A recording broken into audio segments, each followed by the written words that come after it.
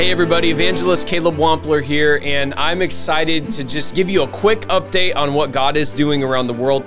I literally just heard back from our Bangladesh director, and more than 3,000 people came to Christ in the crusade there as a result of your giving, as a result of your prayers, and amazing things happened. If you did not read the reports, I encourage you to go to kingdomencounters.us/blog.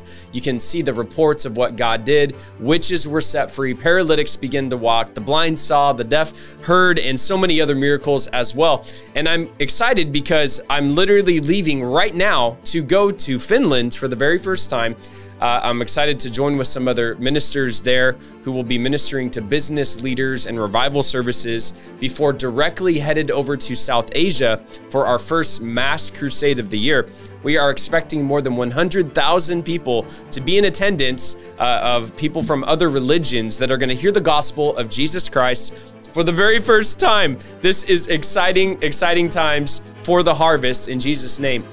And over the next few months, we're going to be headed to Brazil, to the Netherlands, to Tanzania.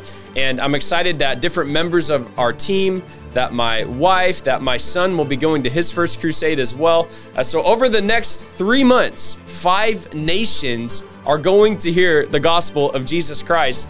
So we are at a critical time right now for raising the funds, for getting in the intercessory closet and praying for breakthrough, for God to send his angels in advance to prepare the ground, for sending advance funding to reserve grounds and equipment and all these necessary things that go into a gospel crusade. But I encourage you guys to go to kingdomencounters.us/give or to the P.O. Box website, the P.O. Box address that's on the screen, and you're gonna have a chance to be able to give, to invest into the gospel over the next 3 months of ministry, 5 nations hearing the gospel of Jesus Christ. In addition to that, we're going to be providing discipleship materials to many of these places, equipping them with resources to go to the next level, to connect them to Bibles and other humanitarian projects, as well as always in our crusade. So God bless you guys. Thank you so much for sending us. It's because of you, your generosity, your faithfulness,